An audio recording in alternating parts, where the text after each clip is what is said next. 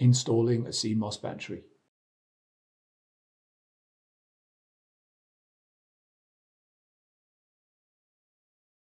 To install the slot 1 CMOS battery, tilt the CMOS battery and insert it into the socket. Gently press the battery straight down until it clicks in place. Install the power module board. Connect the cables between the power module board and the power input board. Attention! For a smooth installation, connect the cables between the power module board and power input board module before installing the power module board.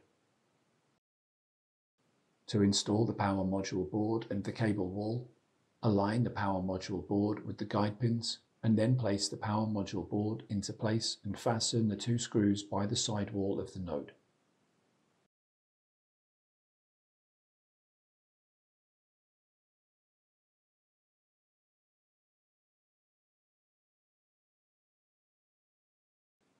Place the cable wall into its position on the power module board and then fasten the 2 screws. Important: make sure to place the pull tape of the power module board beneath the cable wall away from the DIMM slots, otherwise it might interfere with the memory modules and cause system failure.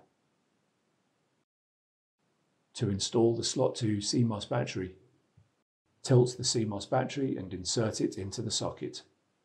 Gently press the battery straight down until it clicks in place. Install the drive cage. Align the drive cage with the node. Install the drive cage. Fasten the 4 screws.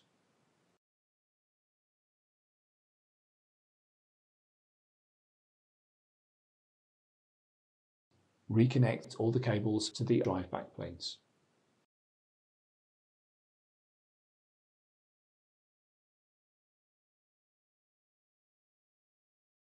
Properly route and secure the cables in the node. Install the top cover onto the node.